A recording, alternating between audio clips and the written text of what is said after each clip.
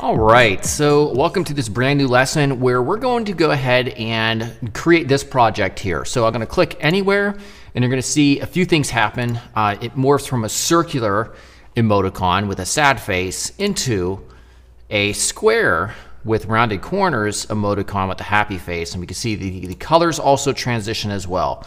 Now what's really interesting is that for this technique, which we haven't yet done with the Flip plugin, you'll find that we're not setting any type of class on it. We're not toggling. We're physically going to move this emoticon HTML element into this column over here, and the Flip plugin will take care of all the transitions in between for this state. So here is how we do it. So if you open up the project files, we'll see that we're starting with pretty much no HTML and no CSS. And I did that because I really want to describe each step of what's happening here. No JavaScript as well, as you could see, except for the imports. So the first thing that we're going to do in order to get started, and let me briefly get up my reference monitor, okay? And what we're going to do is just put everything in these two columns inside of a main element, all right? After that, we're going to go ahead and have a left column and a right column. So left, that'll be empty for now, and then a right column. And again, these are 50-50 columns. And inside of here, we're going to have in the left column, when the page first loads, by default, we're going to have it in the left column. So we're going to put the emoticon element right here in the left column. Inside of here, the emoticon itself has two eyes and a mouth. So the two eyes are, you can think of being in columns. So we're going to put a eyes class with an eye here and here, okay? So this will be display flex so that we have two columns for each eye. And then we're going to have a mouth. And in this case, I used an SVG element. And I did this in Figma, and it just literally took the pen tool and just made a little, semicircle for the mouth. And I right-clicked and I copied the SVG. This is what it gave me. I did add class equals mouth right here. This is real important if you want to follow along. Okay, so once we have all that ready to go, in div class of right is empty. We leave that empty. This is all the HTML that we have. So next up is the CSS. And of course, this is what the project looks like right now. It's completely white and blank. So for our CSS, I will be pasting in rule sets, and we'll just talk and I'll describe as I go. So first we have the body element, and this gives us this result here. Nothing happening there. That's too exciting. We also have, oh, let me remove that. That doesn't make sense. There we go. And then we also have the main element. All right. So the main element, if you recall, is this element. All right. It houses the left and the right class. And you can see we have display flex of 1, height, 100 viewport height, and a cursor of pointer. All right, so that really doesn't do too much in and of itself. There's nothing noticeable yet in the browser. Now we want to take both the left and right elements, which are immediately nested within main, and we want to give them some properties that are universal or shared between them. So the first thing that's going to be shared is the fact that we want to vertically center and horizontally center the emoticon element within both of them. So with that said, we'll use display grid, place content, centered. Those two properties give us a centered element that is vertically centered and horizontally centered. We're also going to do just a width of 50% and a height of 100 viewport height. Again, if we look at the result, nothing changes just yet. Now let's take left itself, and it does have a different background. So that background color is 131313. So if we save this, we should now have this result. Okay. Next up after that is the emoticon itself. So for the emoticon, I'm going to go ahead and paste this in. Again, nothing too crazy happening here. We have a fixed width and height of 300 pixels. We have a background of this purple color, which is the same color as the right side of the column or on to the right of it. Border radius of 50% because we want it to be a circle. A display grid of place content center just for the two elements of the eyes and the mouth class inside of it. All right, so if we save that, this is what we should have. So it stays in the center no matter what. Next up, inside of here, we're going to nest because we're using Sass here. We're going to use eyes, and we're going to say display flex because there's two eyes. And we're also going to give a gap of 4em between them and a margin top of about 30 pixels. So when we save this, we're not going to see anything just yet because we haven't styled the eye class, which is where we're going to give them the background color so that we can actually see the eyes. So if I save this, and then I also, let's give it a width of 20 pixels, a height of 20 pixels, a border radius of 50%, we will see that we have our eyes. They're kind of low, but once we add the mouth, that will bring it back up. So for the mouth, we want to come outside of the eyes class. And we want to give it a mouth here, a margin of 2em, 0, 0, and 0.5em on the left, and then a stroke, because it's SVG, 131313. And this was what gives us our mouth. Here we go. So of course nothing happens.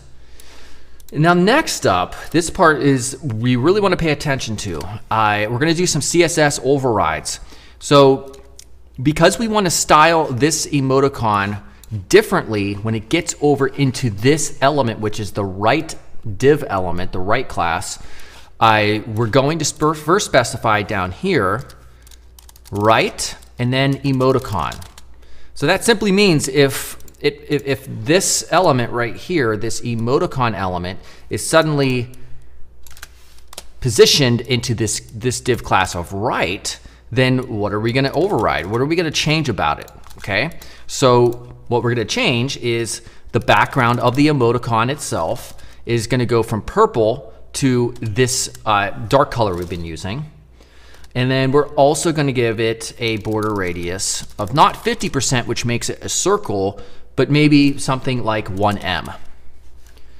All right, so what I'm going to do real quick, just to demonstrate this, because the CSS we just wrote doesn't do anything because this emoticon element is not in there. Temporarily, I'm going to move it in there, and what I could do is just copy and paste it. So I just paste this one, and this is what we have so far because we made it a square by changing the border radius property and also changing the background property. All right, so we're just going to leave that there for now, and then we're going to go ahead and add the eye.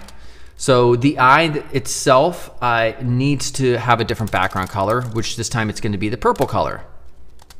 All right, and then same thing with the mouth. We're going to change the stroke property. So the stroke is going to be that. And also, let's have some fun with it. And we're going to transform and flip the mouth from a frown to a happy face by using transform rotate 180 degrees. So if we save that, this is what we have. We have our two states. All right, so now our goal is when we click anywhere, we want this to transition and move over and morph into this shape over here. All right, here's how we're going to do it. So we go back to our index. We're going to remove this duplicated version. So now it is empty. And now we start with our JavaScript. So for our JavaScript, we need access to create some properties to a few of the DOM elements. So there's going to be 4 of them. The first is going to be one called clickable, which is just making the whole main element, you know, a clickable element. We have the left column right here, the right column right here, and the emoticon element right here. Next up, we are going to define a boolean with let happy equals false. By default, in the left column, the emoticon is not happy. Therefore, we're setting it to false. Okay, now we're just going to set, no, first we have to also specify, we have to register the plugin. So gsap register plugin flip. And of course, that's being included right up here. All right, so now we're going to do our clickable. We're going to add event listener, and it's going to be a click event. We don't need to pass anything into it. And inside of here, let's call a function that we haven't created yet called flip emoticon. And we're going to pass in the state of happy, the Boolean value. So now we're going to say function flip emoticon, and we're going to name this happy state for this parameter. Remember, we're passing in happy, which is false right there. And then now if you recall from the previous lesson, we have to get the state of the emoticon element that we're trying to move about. So that's the first step. So const state equals flip dot get state emoticon. We pass in this value, and then props, if we need to, we're pass here. For now, we're just going to leave that empty. This in and of itself doesn't do anything noticeable on the site just yet. But now what we want to do is we want to say if happy state. So if that's true, now by default it's set to false. We could say left dot append child emoticon. So this right here, append child, is for taking an element like emoticon, which we're passing in there, and moving it into the left element, which is defined right here in this line, which is the left class. And this is saying if it is in a happy state, it's not. That means it would be over in this right column, and so instead we want to move it back to the left column with this line right here, left.append child emoticon. Now because it's already there, if we ran this code, or if we ran this code right now, nothing would happen because we're saying if it is true, and it's not. So we have no way of changing that. Assuming it is true though, we do want to reverse the value back to false right here. So now what we could say is else right.append child emoticon and happy equals true. Now let's just play this and see what happens and see if it even works. All right, so I'm going to go here. I'm going to click this, and there it goes. There is no transition. However, we know what's happening here because if we look at this area, notice how it switches over into the right. And now click back, and now it switches to the left right here. That's all that's happening. The final thing that we need to do to get this all to work is outside of the if-else clause, what we can do is say flip.from state a duration of 1. Oopsie. There we go. And then an ease perhaps of power 4 out. Let's save it, and let's see the magic work. There we go. Now, it's not animating a couple of the properties that we want it to, like the border radius property and the background property. So those two elements we can add right here. So border radius and background. Let's go ahead and go back, and there we go. We have a transition from the background colors, and also the physical shape is morphing. And there we go. So that's how you use the Flip plugin. There's a lot of other really cool stuff that you can do. In the next lesson, we'll go ahead and do a challenge and see if you can pull this off. All right, see you then.